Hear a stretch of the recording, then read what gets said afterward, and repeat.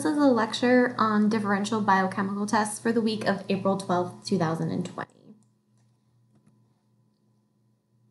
And so one thing that a biochemical test can do is to contribute to the profile of an unknown organism and help to identify it.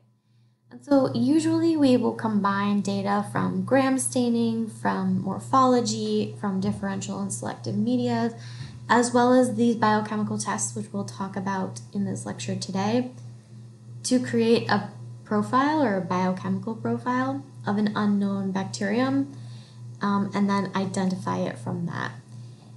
And one tool that we use to identify an unknown bacteria from this biochemical profile is known as a dichotomous key. And you can see one here on the right-hand side. And usually starting with the gram stain results, positive or negative, you can see that there's two branch points from each of these different biochemical or selective media or morphology questions. And by following this pathway through the dichotomous key from the very top to the very bottom, you can identify unknown organisms. So the first biochemical test that we're going to talk about today is the Catalase test. And the Catalase test is a really simple test. Catalase is an enzyme that converts hydrogen peroxide, or H2O2, into water and oxygen gas. And so this test is used to determine whether a bacteria produces this enzyme catalase. And it's really simple. So you take a bacterium, you mix it with hydrogen peroxide, and then you look for the presence of bubbles. So any bacteria that produces catalase will be able to convert the hydrogen peroxide into H2O and oxygen gas, and we'll see bubbles. And so here you can see the results of a catalase test.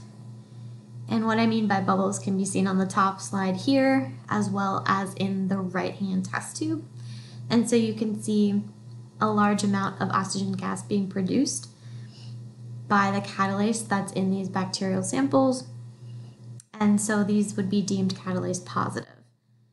If you don't see any production of gas bubbles or O2 gas, as you see in the bottom slide, or in the left-hand test tube, those organisms would be considered catalase negative. And so this next test, this oxidase test, is used to determine the presence of an enzyme called oxidase in different types of enterobacteria. And so we have talked about in lecture that bacteria use electron transport chains, like this one on the right, to produce ATP during aerobic respiration, or respiration that requires oxygen. And so in some bacteria, there's an electron carrier you can see in the center here, known as cytochrome C. And then there's an additional enzyme called cytochrome C oxidase, which oxidizes the cytochrome C and basically takes its electrons from it and then passes it down the line to the next member of the electron transport chain. And so what an oxidase test does is determine whether a bacteria has that oxidase enzyme or not. And the way that it does that is by using what's known as an artificial electron acceptor and looking for a color change. And so what the oxidase can do is turn this artificial electron acceptor, dimethyl p-phenylenediamine, from colorless to bluish purple. And so in the presence of oxidase, you'll see a purple color change, much like this up here. And so these filter paper discs have been impregnated with this artificial electron acceptor, and then the bacteria has been swiped onto the top of the filter paper using a cotton swab. And you can see that there's a dark purple color change on the filter paper on the left, and no color change in the one on the right. And so we would consider this purple to be oxidase positive and this no color change to be oxidase negative, because the oxidase positive bacterium has the enzyme it needs to convert the artificial electron acceptor from colorless to purple in this reaction down here, so you see a color change. Oxidase tests can also be done on what's known as a dry slide, and this is what you're going to use in your virtual oxidase test module. And so the dry slide is basically pieces of filter paper cut into squares and then arranged into quadrants. And they're also impregnated with this same artificial electron acceptor, so that when you swipe or swab your bacterial samples onto the dry slide, you'll see either no color change for an oxidase negative bacteria or purple color change for an oxidase positive. So the next test I'm going to talk about is the starch hydrolysis test, and it differentiates between organisms based on their ability to break down or hydrolyze starch.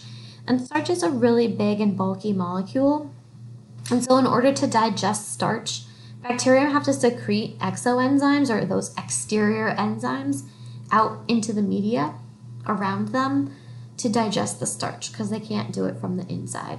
And so what's important to remember is that you can see an uninoculated starch agar plate at the top, and then two different types of bacteria growing on it in these two plates below. There's no color change or way to differentiate while the bacteria are growing on starch agar. Everything happens after you add another reagent, and that reagent is iodine. And so iodine gets added to starch agar plates after the bacteria have had a chance to grow. And what that results in is a reaction that turns the plate, even when uninoculated, into a dark blue, purple, or black color. So you can see the black color up here. However, when there are bacterial samples, you can then use this color change to look for hydrolysis of starch. And so in the bottom, you can see this bacteria was able to grow on a starch agar plate. Iodine was added, and it looks almost exactly the same as it did before. But when you look at this plate here, you can see that there's this zone of clearing all around the outside of the bacterial lawn.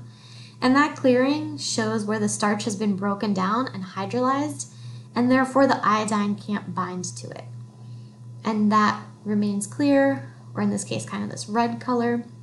And so any clearing around a bacterial lawn is read as a starch hydrolysis positive result. Whereas if there's no clearing, like this plate on the bottom, it would be read as starch negative.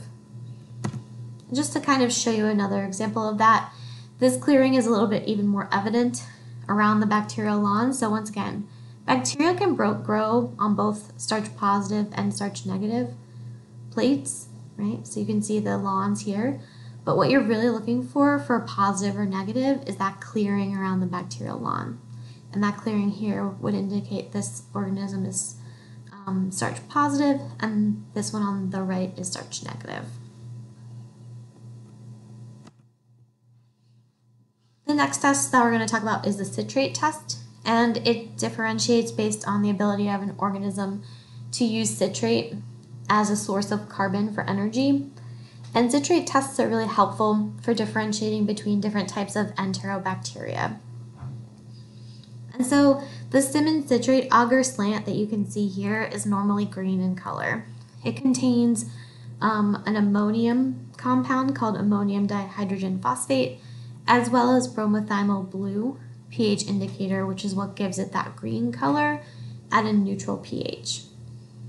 And organisms that are able to use citrate as a carbon source can metabolize this ammonium compound into ammonia, which is a very basic molecule, and turn this media alkaline or basic, which results in a color change from green to blue.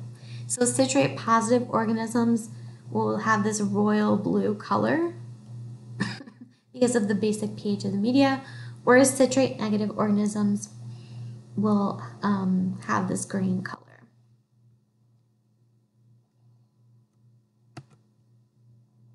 And the last test we're going to talk about is a urease test. Urease is also an exoenzyme, just like the enzymes required to hydrolyze starch, but its job is to convert urea into ammonia and carbon dioxide. And so a urease test is simply done to determine whether a bacteria produces urease or it doesn't. And many enteric bacteria, or bacteria that live in your gut and intestines, do produce urease because those environments are very high in urea, and having urease allows them to degrade that urea effectively. But only enteric bacteria that can really degrade that urea quickly will appear urease positive. And that's because urease broth is designed to have very minimal nutrients. And so if they can't convert that urea in the time it takes to eat up those nutrients, they'll show up as urease negative, even though they might technically be able to, they might technically have urease in them. And so what this test really differentiates between is super fast urease activity and bacteria that produce urease at much lower levels. And so an uninoculated urease broth looks like this picture here. There's urea in that broth, and there's phenol red pH indicator, which is sort of this like rusty orange color. And then in the presence of the urease enzyme, urea is converted into ammonia, which is a very basic compound, and then that basic or alkaline compound turns the phenol red indicator bright pink, and that would be read as a urease positive result. Bacteria that don't have urease enzyme would not be able to convert the urea into ammonia. This medium would become acidic, and the color would turn yellow, and that would indicate a urease negative organism. And so urease positives are bright pink, and urease negatives are yellow.